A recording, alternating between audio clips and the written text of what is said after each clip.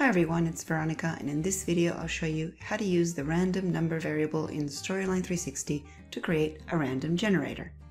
In my example, we'll create a 90 things to do in ISO generator. So we tap the button and we get a result here for an activity that we might want to do. If we tap it again, we should get a completely different one randomly generated from the 90 options that we have. So let's take a look at how we can do this.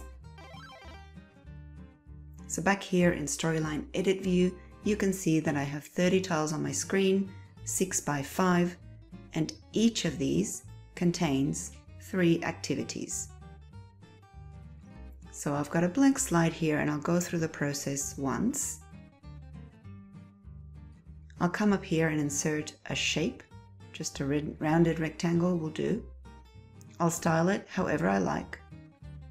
And then I'll create 3 states for this shape.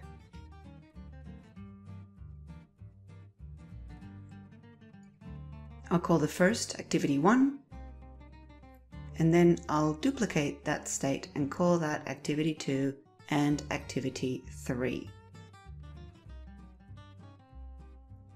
Each of these states can be styled however you want, and we'll take a look at mine in just a second.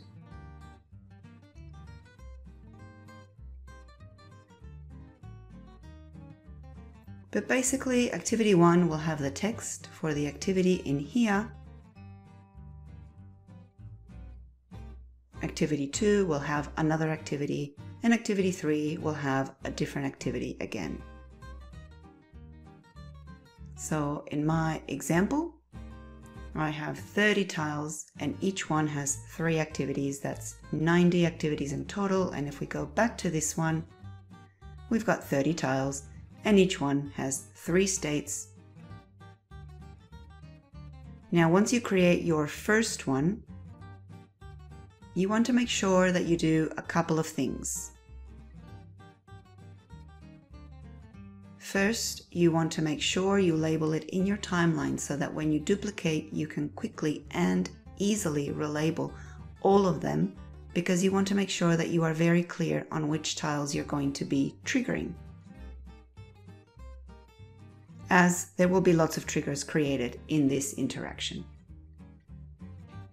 Step 2 is to create a tap button or click or start or generate button, and this is a simple shape, a round shape in my example, but you can do whatever you like with the word tap inside of it. We'll look at the triggers shortly, and that's all there is to this one in terms of creating it. For step 3, you want to create a layer. In my case, I called it colored intro, and you can see that this layer contains what seems to be the same tiles, so 30 tiles across the screen, and also a tap button. So let's investigate this a little further. Each of these shapes, I'll go into this one here, is actually a group of tiles. A few things to notice. We've got a timeline that is only 2.25 seconds long, so quite short, and each of these groups is made up of 4 tiles that only last 0.5 seconds. And each of these looks a bit different. I've only changed the color.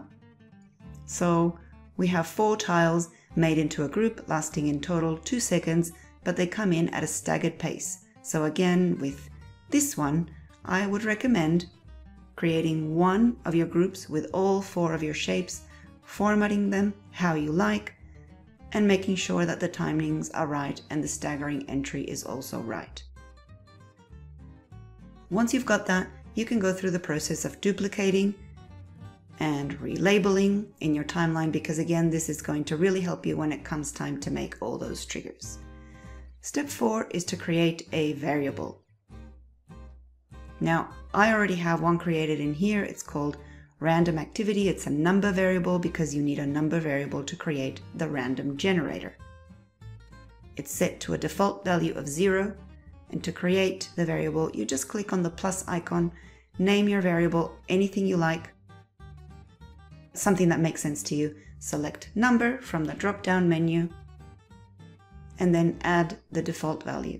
I'll cancel that because I already have mine. So the next step is to create triggers on this layer that will cause the state of these tiles on the base layer to change to something random and therefore show a randomly generated activity. So I've got triggers like this one. There are 90 of those because we have 90 activities. The trigger is change the state of tile 1, not on the slide layer, but on the base. Change state of tile 1 to activity 1 when the timeline ends on this layer. Remember, this layer has a very short timeline, only 2.25 seconds. So it's going to allow for the tiles to come in and out and change colors or produce that effect of changing colors. And then when the timeline ends, this trigger is going to fire, but only if the variable random activity I created is equal to 1. As I said, this trigger is duplicated 90 times, and each time I'm changing the activity under tile 1, so I have 3 triggers for tile 1, and 3 triggers for tile 2, and so on. So this one is changing the state of tile 1 to activity 2 when the timeline ends, and it will be the same for all of them. This time, if random activity is equal to the value of 2, so all the way down in my triggers panel, you can see down to a value of 90, so there are 90 triggers like this one. You can create your first one and then copy and paste them and change the information straight here in the triggers panel. Step 6 will require us to go to the base layer and create the randomization, also using triggers. So we have this trigger on the base layer. Let's open it up. We have this trigger to adjust the variable, and we want to adjust that number variable to be set to random between the numbers of 1 and 90. So we have set random activity to, and this is the key choice, not to a value or to another variable, but to random. Then you need to select the range within which you'd like that variable to generate a number. So every time this adjusts, it'll select randomly a number between 1 and 90. And in my case, it's going to happen when the user clicks the button tap. So that's the first trigger. The second trigger is to show layer, colored intro, when the user clicks the button tap. So when this is tapped or clicked, the random number variable, I should say, is going to generate a number, and it's going to show the user the colored intro. When they arrive at the layer, this is going to play out, and the state of one of the tiles on the base layer is going to be randomly changed based on this random variable. Finally, we have another trigger here on the layer that says hide this layer when the timeline ends. So this layer is going to play out the tiles based on the timeline. They'll stagger in and out to produce that effect of turning on and off. And when the timeline ends, it's going to hide the layer and therefore show the activity that's been randomly generated. One final thing that I did for this interaction is here on the base layer, I also created a trigger, or rather 30 triggers, to change the state of each of these tiles back to normal when the user clicks tap. The reason I did this is because I wanted the learner to be able to tap this button over and over and over again as much as they want and get a different activity each time. So I wanted the base layer to look like it does at the start,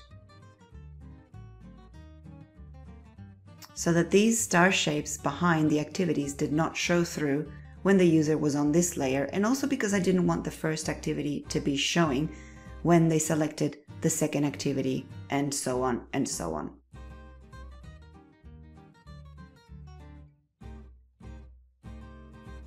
So I basically wanted this slide to be set to completely normal from scratch every time that they touch this button. So we tap the button, that's going to generate a random number. The layer is going to play, and then the layer is going to hide and show us an activity. When I tap this again, all of the tiles will be set to normal. It's going to go back to the layer, and then it's going to hide and show us another activity. There's a blog post linked in the description box that includes the source file for this interaction. So you can download it if you'd like to take a look under the hood. I hope this was helpful, and I'll catch you next time.